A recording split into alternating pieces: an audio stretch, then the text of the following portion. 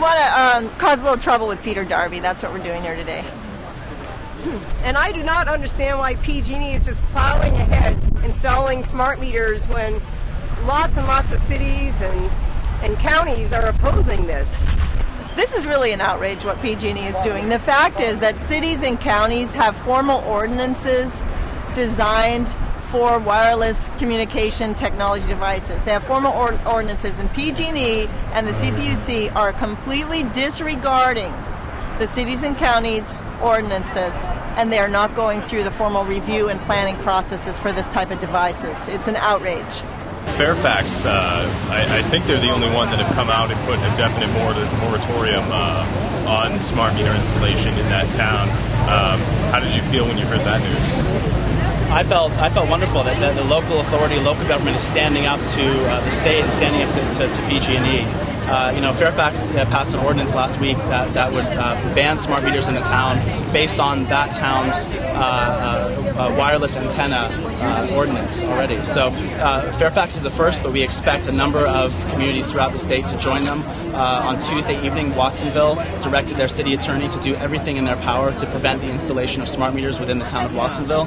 And this brush fire is only going to grow as people learn about the health risks. I made the sign, smart meters could make 120,000 people homeless, and I made that sign because of a very important statistic.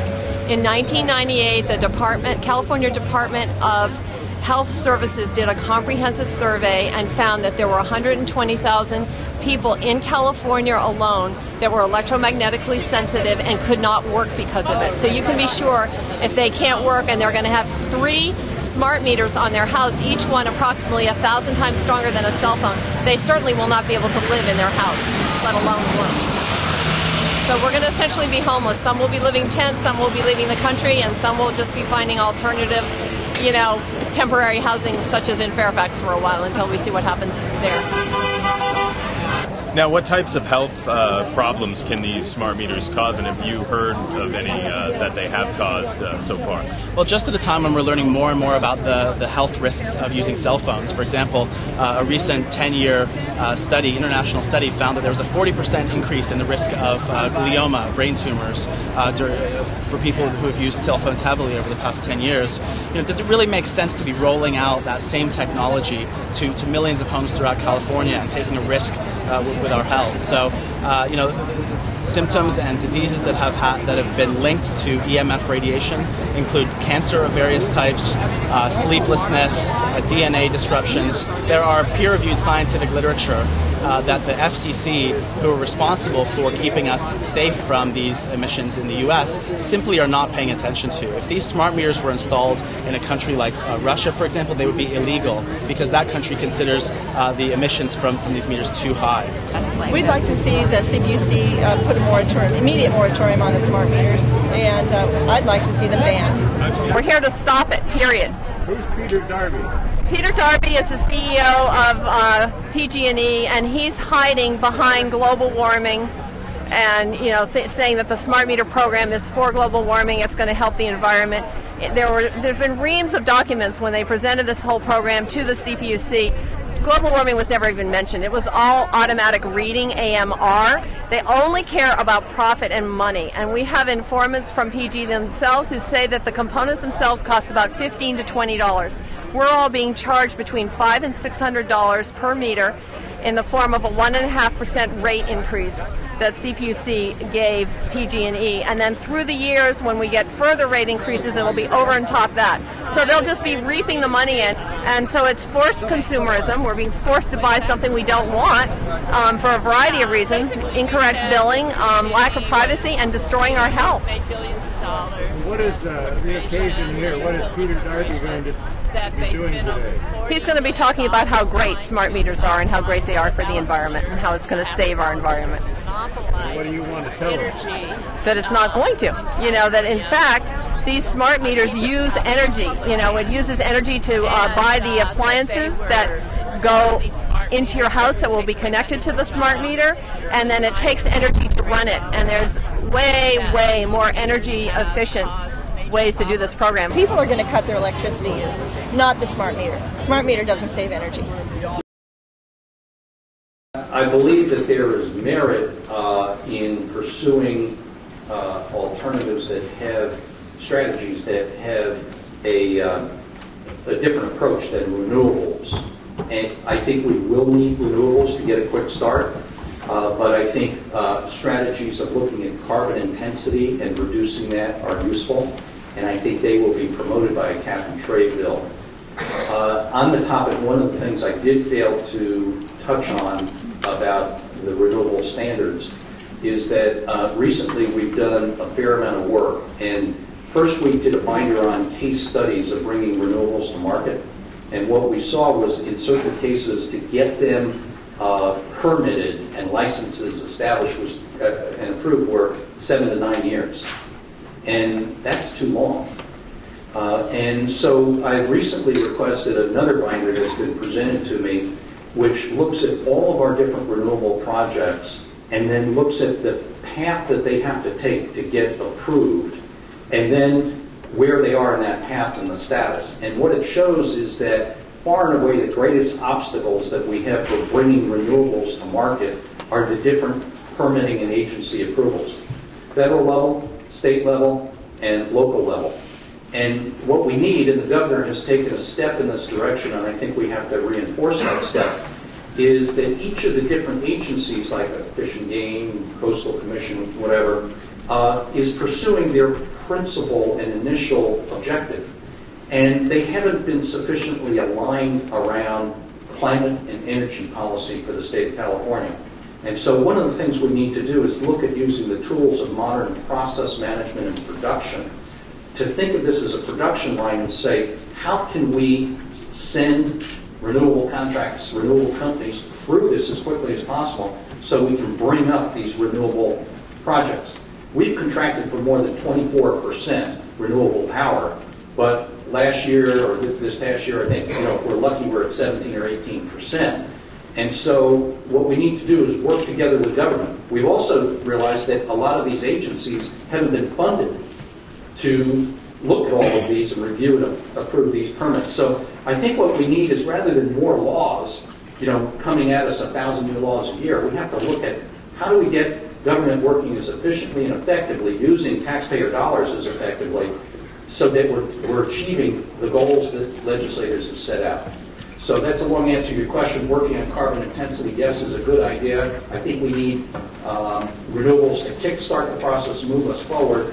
Cap and trade is the right approach to go, and we have to work on streamlining the permitting process. I'll answer future questions more briefly. We have one about, this will be a real brief one for you.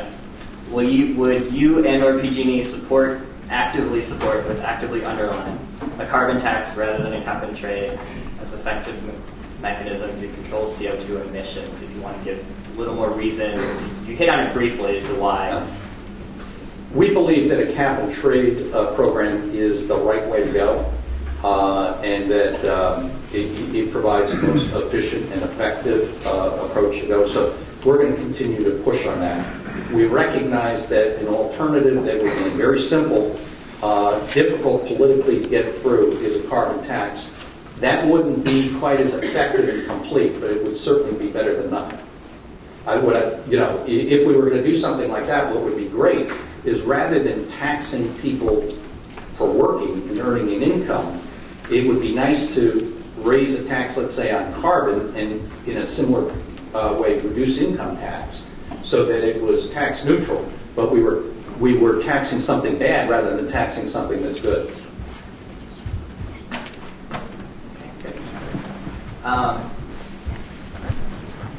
They just keep coming.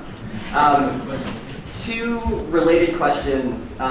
What are the top 2 to 3 reasons Congress could not put together a deal on climate, and what can companies like PG&E and some of your similarly minded companies do to help broker a deal? And the flip side of that is why, and given that we tend to see a lot of Republican leadership being resistant to these energy solutions and cap and trade and stuff, how do we get them all to start working together to try and find a common ground that's broad enough that we all can probably agree upon? As I answer this, I tend to focus on the first question and then we'll forget the second one, so feel free to bring up, remind me. The first question was what stood in the way or what prevented us from...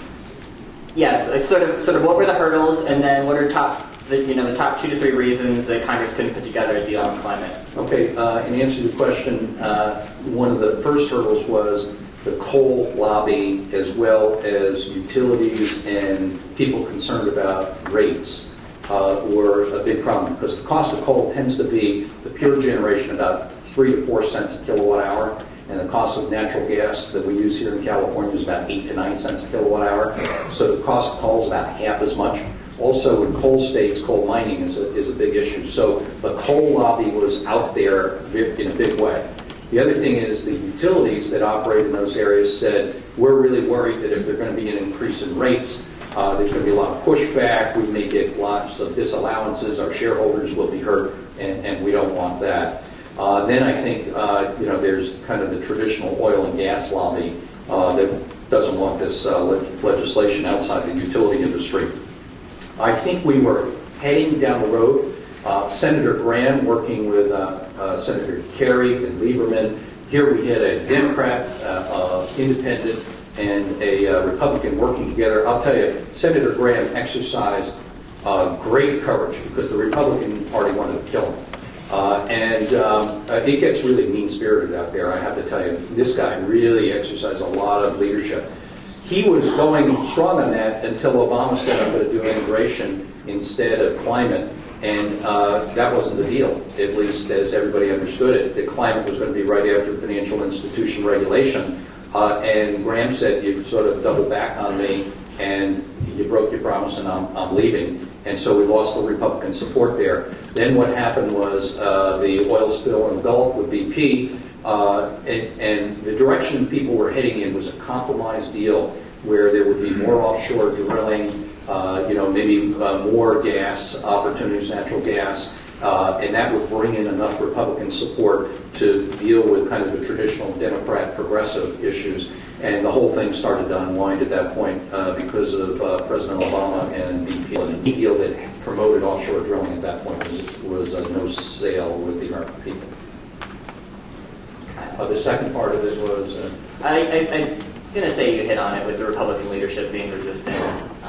Yeah, I think the thing that I'm concerned about, I said to my wife one night coming back from the Carnegie Institution, I said, we're falling behind. And for people who really understand climate change, there's a tremendous momentum that's established.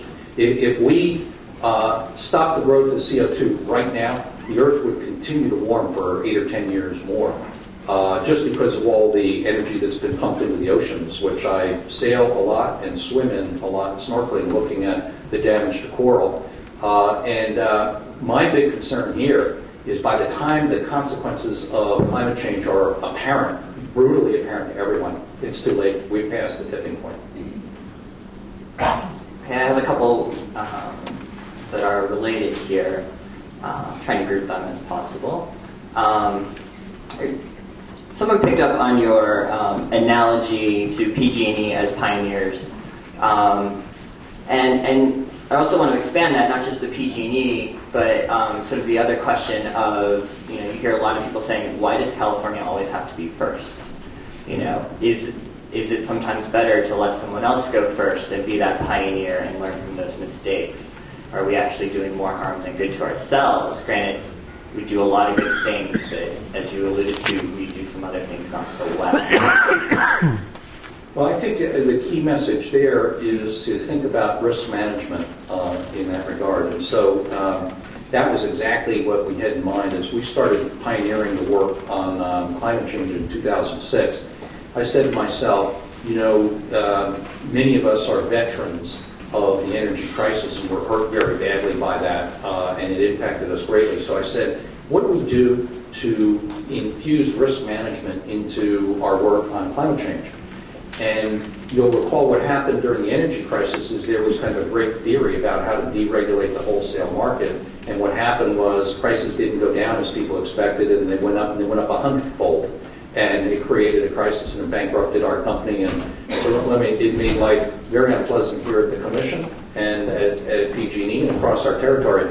So what we did there was we said, let's think about how we can de-risk climate change. And so we said a cost collar, which would create rails on which a low cost of coal per ton and a high cost, and put it between there. And that was a technique for risk management. I think what happens in California sometimes is we all get going and we think everything's a great idea and everybody's sort of looking at the upside and the potential, but they're not thinking about, so what could go wrong and what are the measures that we should put in place to deal with what might go wrong. Okay. Another issue that you had was, you stated, you kind of focused on the company and on the commission and on policymakers regarding climate change and making a difference. But what, in your opinion, and from the company's perspective, can consumers do to effectuate change and to assist the state and all these companies to make the goals? Because ultimately, it's consumers.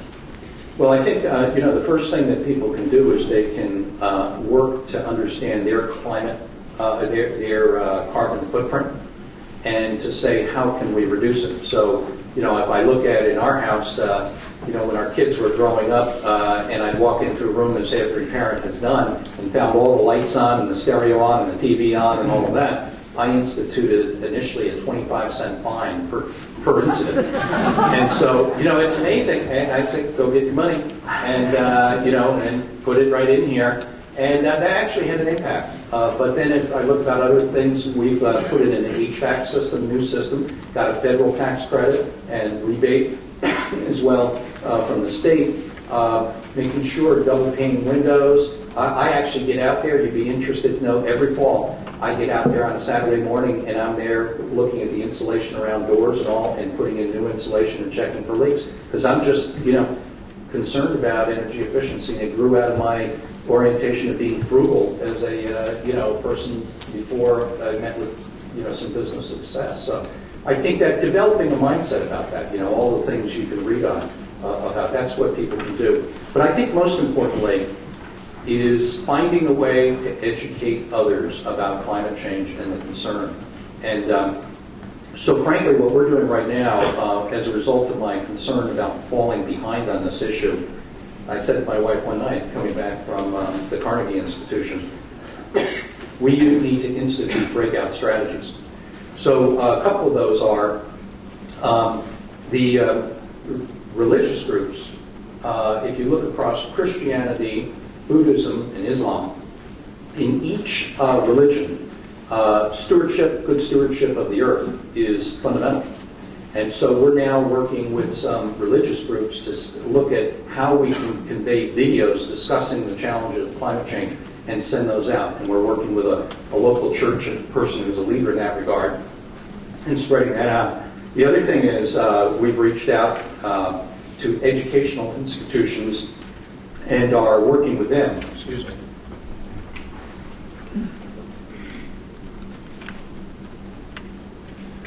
to look at the question about how we can address in public speaking opportunities students, because I think 20-year-olds have a lot different view on this than 50-year-olds in the main. And 20-year-olds and 30-year-olds are a lot more concerned and thinking about the future of this planet than many other people. And so we're trying to get the message to them and talk about it so we can, bring them around to this point.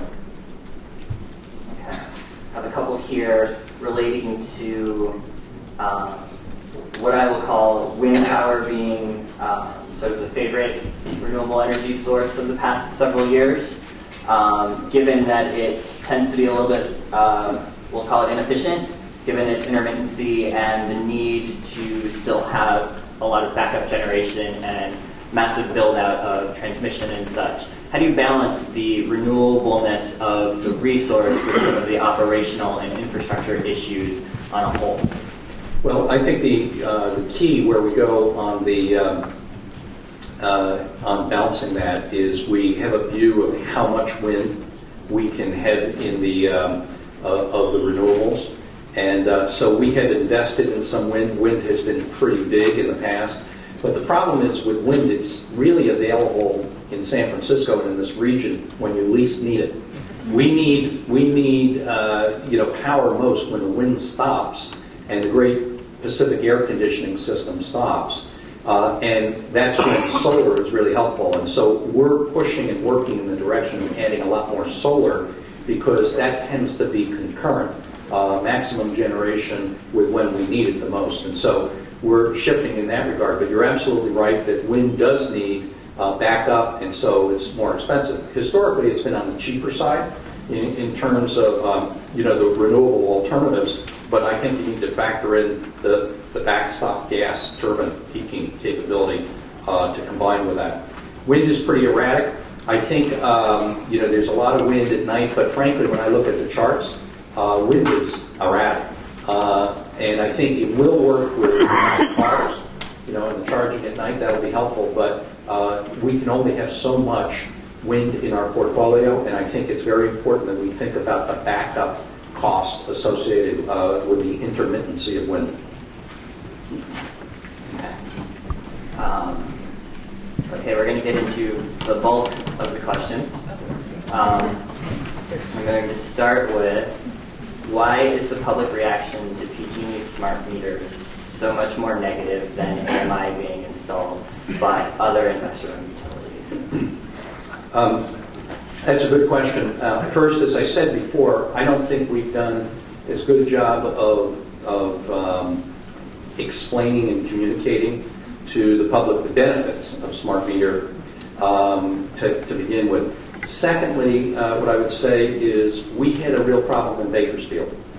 And what happened in Bakersfield is July a year ago, there were 17 days out of July over 100 degrees.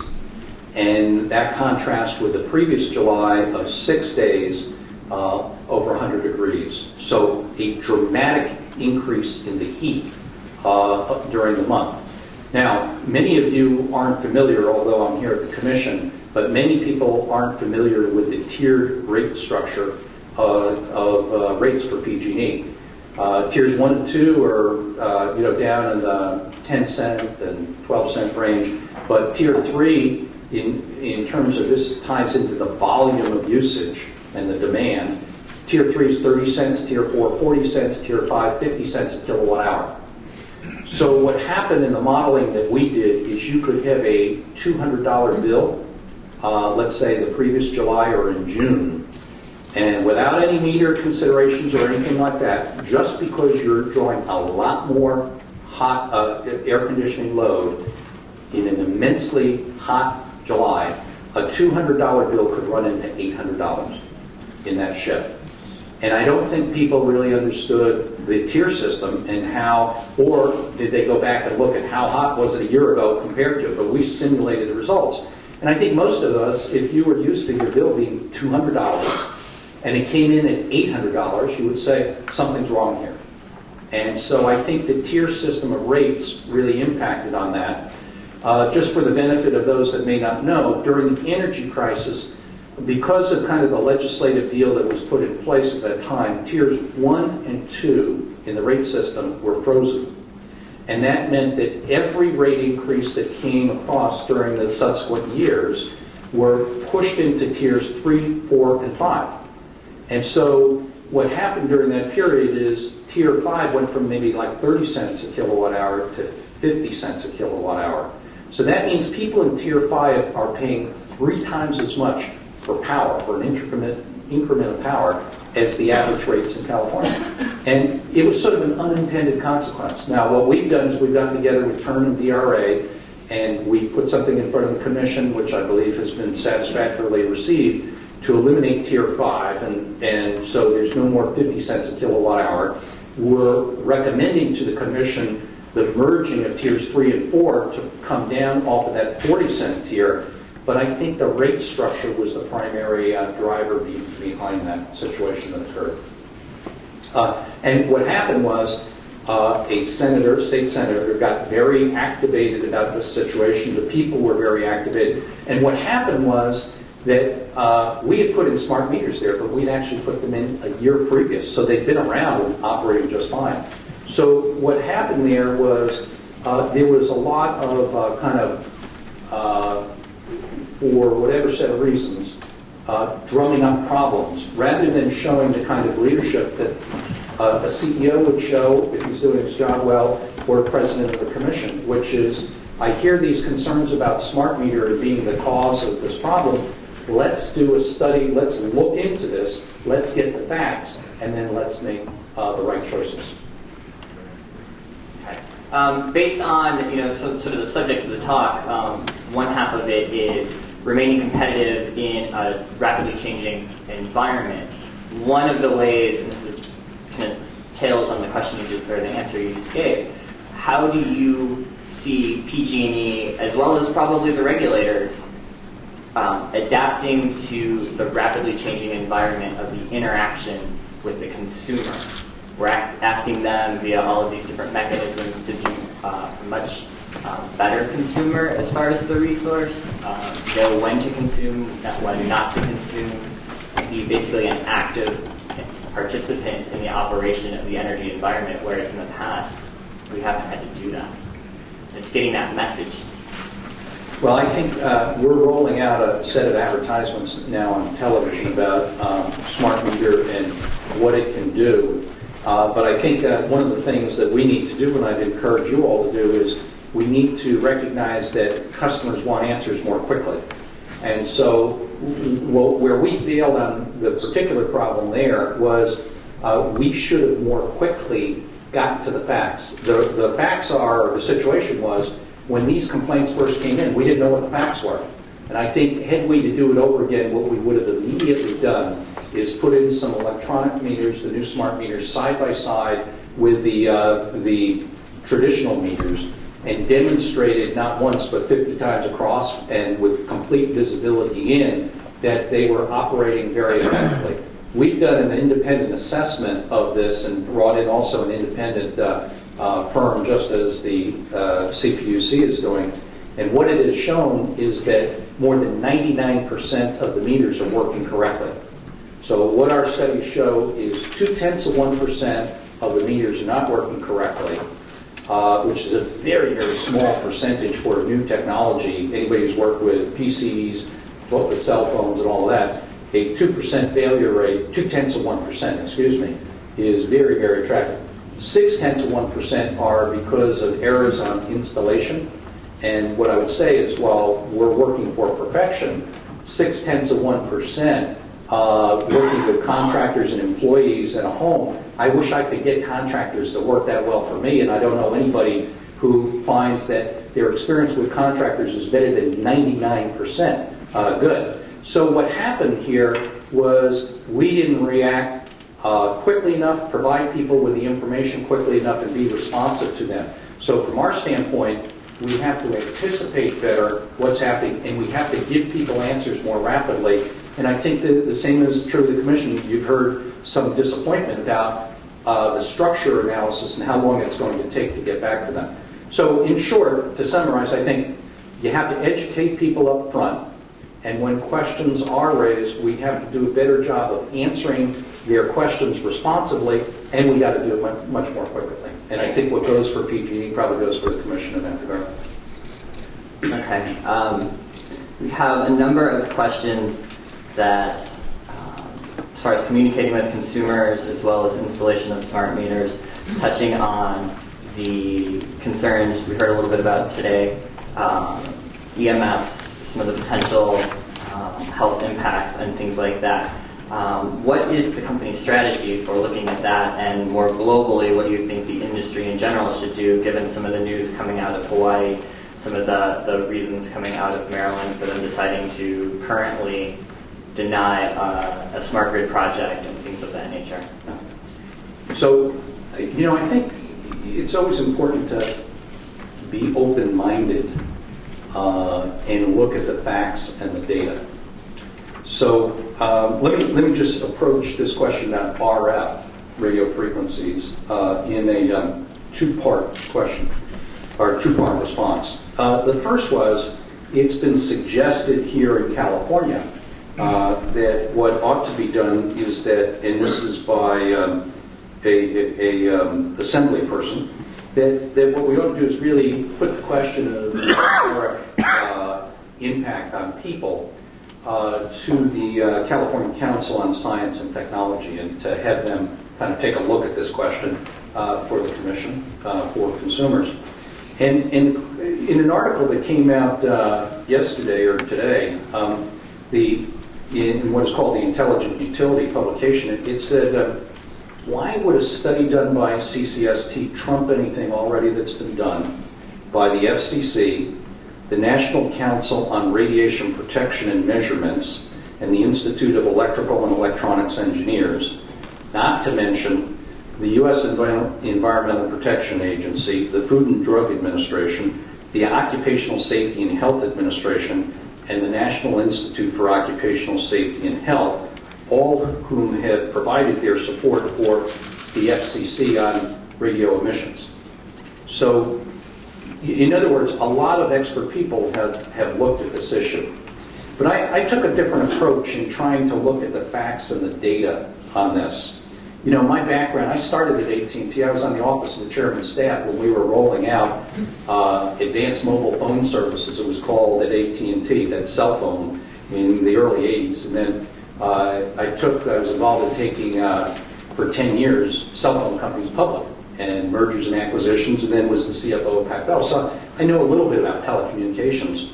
And so I asked our people a couple of questions about smart meters and their emissions. You know, I sat there and I said to myself, now, when you use a cell phone, you put it right up next to your head. And some people really spend a lot of time on the phone. But the FCC has concluded that it's safe. And they've looked at this question of emissions, and there's been a lot of time and effort spent on that. I said to myself, and actually to our team, I said, a smart meter isn't right next to your head. It's probably 20 feet away on the outside of the house, and there are probably 2 or 3 walls between you and the smart meter. Then I said to our guys, I asked the question, I said, so in day, what portion of the day is a smart meter actually transmitting? And they said 45 seconds. 45 seconds a day.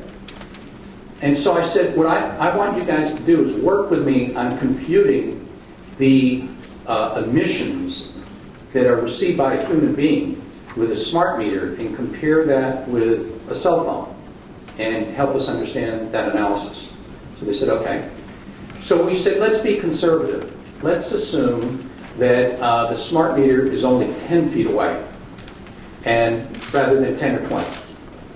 Let's assume further that there are no walls between you and the smart meter, which we know, of course, there are.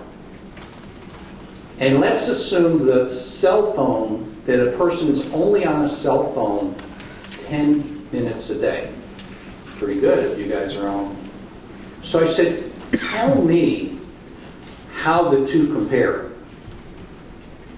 And what they said was the emittances received from the cell phone are 13,000 times more than from the smart meter. So in other words, if you have a home with a smart meter, you have to live in that home for 13,000 years before it compares with your use of a cell phone for 1 year. So the point I was making is the first thing we need to do is we need to have good facts, good statistics and analytics, and dive into these issues. And then we have to find a way to package the answers in a way that people will receive the information and that they will take it, look at it with an open mind and understand it. Can you please, I just want to say, I have a question just about what you're talking about. And I was wondering if you could read my question about how PG&E is hiding the emissions data by time averaging. Could you read my question? I have a lot of questions there, and I haven't heard about 8, and I haven't heard one of them being asked yet. Thank you. Keep going, I'll get it. Okay, so I think the short message is we need to get get to the facts very quickly. We need to develop the analysis. We have to put together a coherent, understandable story, which I hope I was doing with you all. And then we need to get that out in the channels. But what has happened in today's world, we have a polarized world today, where everybody's going sort of out to the extremes. And, as Leo Tolstoy said, is that you can teach the simplest man the most complex of subjects if his mind is open. But you cannot teach the simplest of concepts to a person if their mind is closed. And what we find in our day today is a lot of things sort of people develop a point of view on it, and then they're really not open to listening and thinking about the questions. And so I just encourage people to do that, and we have to do our best to recognize the reality of the world we live in and respond appropriately in that environment. Well, explain the time averaging then very simply. He's going in, I'm not sure I understand the question, so Matt is going to take a look at that. Yeah, we got it right here. So, why are you hiding actual real-time RF exposure by averaging your emissions? Why are you only looking at output from 1 meter? And there's a couple questions regarding, 1 meter, 2 meters, 24 meters. Some of us are in San Francisco where you have a bank of meters. Is there a multiplying effect, essentially? And then taking into account the mesh network that things are bouncing around, is your analysis looking at the sort of the multiplying effect or the cumulative total? Okay. As opposed to just the 1 meter. Okay. So the answer to the question is the description that I just gave did not look at the complexifying issue of multiple overlays. The review of this technology in the creation of it by these vendors did look at that issue. They had to get licensed with the FCC. And I don't have the specific answer to the overlays of all of these. But what we can do is we can work together with you in trying to respond to those questions. It's a very complicated set of analyses, but that is the job of the FCC to do when they license people and their technologies and the meter vendors when they put it together. We've asked you this question since way last winter, and we haven't had a response yet. I'll do my best to work with you to try and be responsive to that, to get the company to be responsive. But, can you give us a time, a date? Because we've been waiting. And we have our own independent test. okay. It's very easy to measure. I tell you what, I'd be happy to meet with you individually to understand that and then to work to try and get answers to the questions. So if you provide your card or your information to one of my staff, Renee Parnell, who's right there, we'll see what we can do to work through those issues. Thank you. Along those same lines, there's a lot of questions regarding communications with consumers or informing consumers about folks that have pacemakers and certain other health issues, probably find some others.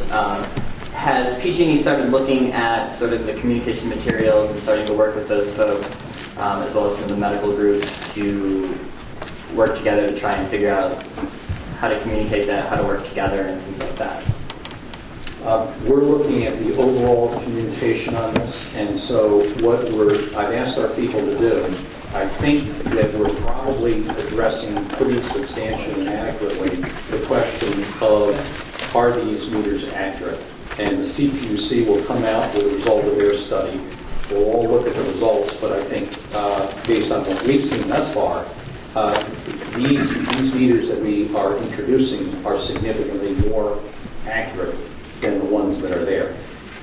With respect, what I've asked people to do is look at the whole question of RF, identify the different issues that can be raised, and to undertake our best efforts to respond to what are the questions, and then to evaluate what channels should we use to get that information out.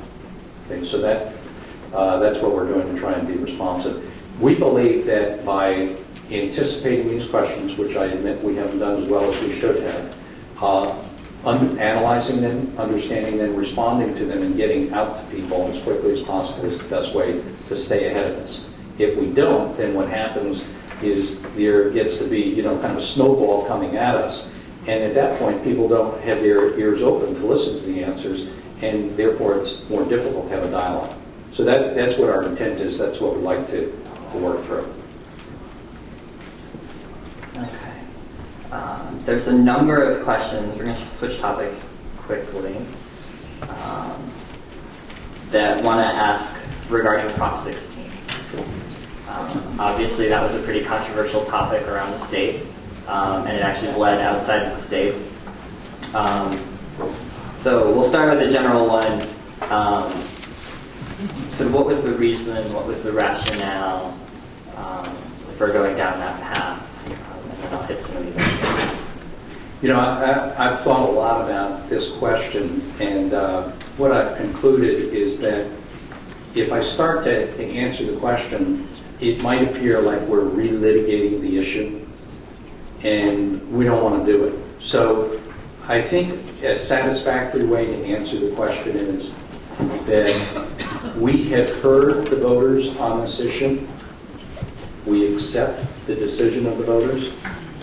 And the message we take away from that is we have to redouble our efforts to provide outstanding customer service. And we are focused on doing exactly that. Do you think there would have been a different outcome had you not, let me make sure I get this right, had you not included community choice aggregation, but rather left it simply as an anti-eminent domain measure? I'm not sure. We haven't polled that one, and I don't know the answer to that question. And then, what was PG&E's financial interest in funding and passing, hopefully passing Prop 16? Both sides of the financial interest, not just PG&E's own, I would say. Okay, and I'm going to try and answer this question in a way that doesn't kind of relitigate the territory. So let me explain some of the thought processes there. Many of you are aware that we had a takeover effort with respect to Sacramento, and we spent, and I may be a little wrong on these numbers, but order of magnitude, I think that'll be right. I think we spent somewhere between $12 and $15 million combating the takeover attempt at SMUD. We were successful there. My recollection is on that, I think we won, it's kind of 52-48. Then you may recall that San Francisco tried to take over our properties with eminent domain, and we spent another very substantial amount of money, I think, on the same order there. We have in San Joaquin. Now, what's really important here is that in both those instances, government officials thought it was a great idea to take over, and run the power business. But when they put it to a vote of the people didn't agree. And in the end, the people voted pretty strongly in favor of PG&E. In fact, it was even more strong in San Francisco, more lopsided in favor of the company. So what we thought was that we have a phenomenon occurring where city, and municipal officials want to take over our business, but the people aren't behind that. They don't want to vote for it. And so the thought was, if we mandated that the people had to vote for that, and we use the same 2/3 majority that is required, if a utility wants to, a municipality wants to take over our operations, it requires 2/3. And so we said, we'll probably get less of this activity of government officials saying we want to take over in instances where the people don't support that. We'll probably get less. And so we said $15 million a year on the one hand, or $45 million once on the other hand. That math works. And so we concluded one time $45 million versus $15 million every year. That financially it made sense to try and eliminate the $15 million every year. Also, what happened was the $15 million every year was included in what is called operating income, So it reduces the valuation of the company, reduces the earnings, whereas the $45 million was viewed as a one-time item, and analysts today kind of ignore one-time items. And so that didn't hurt the share price at all, whereas the $15 million would hurt the share price by the amount of our price-earnings ratio. Switching topics a little bit, to what extent, and this might be a quick one for you, to what extent is PG&E supported political efforts or others to end the nuclear moratorium in California? You touched on it a little bit beforehand, but not. Yeah, the position that PG&E has taken pretty ardently is that we're neutral vis-a-vis the moratorium in California. And what we've observed, frankly, politically, was if we were to really jump into that fray, people would come at us, from all corners. What we see in our polling is people support the relicensing of Diablo. And what we felt was most important is to get Diablo relicensed. And if we were to jump into the fray of starting up nuclear and all of that, people would come at us and probably there'd be stronger opposition to oppose the relicensing of Diablo. From my own standpoint, the constituency, the customers of California are very heterogeneous, and they have very strong views. And so I've sort of said to myself, do we really want to jump in and try and build a nuclear power plant? And my reaction is not sort of in my lifetime. Come on now. The state has said they want energy efficiency and they want renewables, and that's where we're putting the emphasis. We're trying to listen to what the state and customers are saying, and that's what they're saying. So we're trying to step up and do that. With respect to smart grid and some of the advanced meters, there's a new question that has sort of come to the forefront about the security of the grid, about security of information, security of data.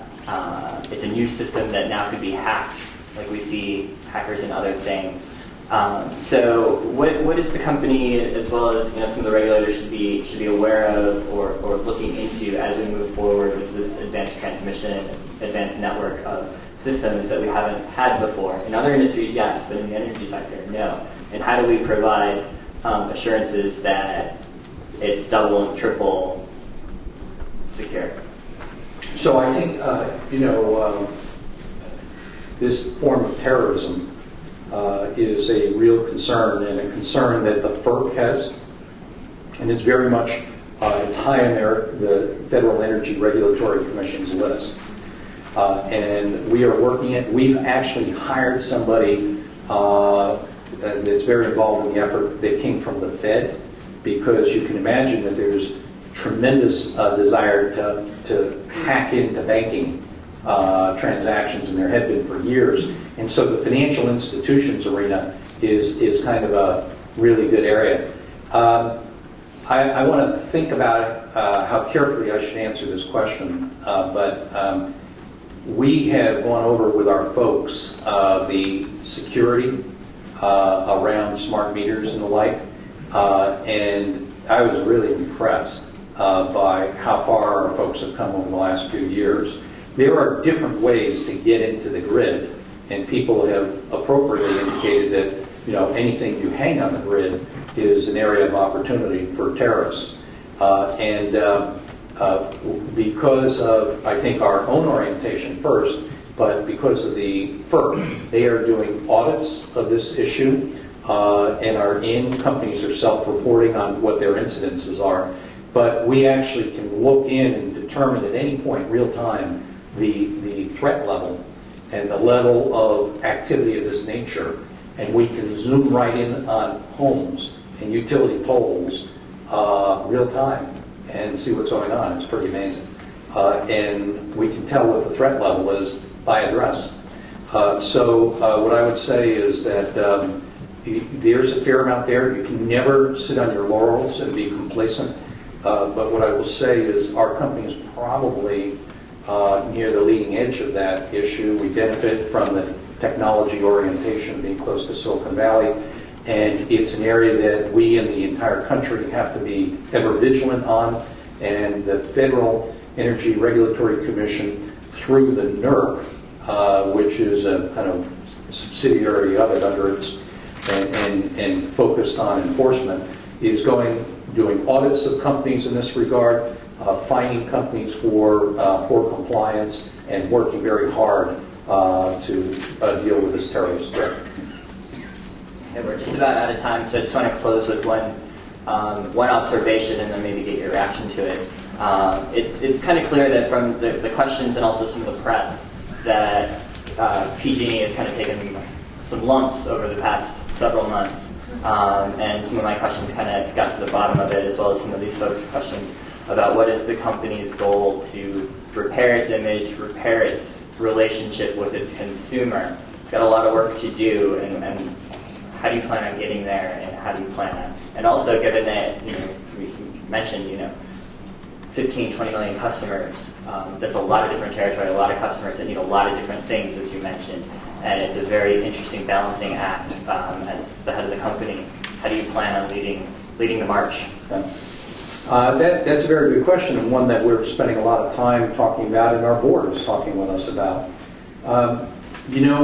At the end of the energy crisis, at the time we emerged from bankruptcy, PG&E's approval rating was 20%. And about the same level as our legislature has been. Over time, prior to, let's say, a year ago, we had worked at, the high point had been 65% approval. And so we had made tremendous progress in that regard. I mean, outstanding progress, actually, when you think about it. And the strategy there has been, from the first day, certainly, that I took over, we said we don't want to use the term ratepayer anymore. And the reason was a ratepayer connotes someone who is a prisoner of a regulated monopoly. Yep. I said we want to use the term customer, because a customer is someone you have to go out and win their loyalty each and every day. And so a group of 15 of us at that time set out a new vision for PG&E to be a leader in the industry. We set out goals that would establish how we would be there, and that was we would know we were a leader when our customers said so, when our employees said so, when our shareholders were saying they're treating us like a leader, and then people said we were an environmental leader. And that strategy has served us very well and moved us from 20 up to 65%, at the high there. We took NOx around Prop 16. We knew we would take NOx. We probably took more than we should.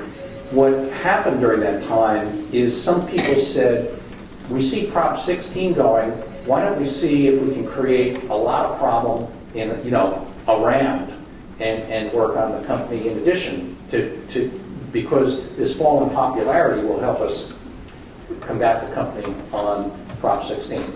That was a pretty successful strategy. So I think what we are doing now is we're saying the strategy was good, so we're going to stick with the basic strategy of those 5 points, but we need to augment the strategy.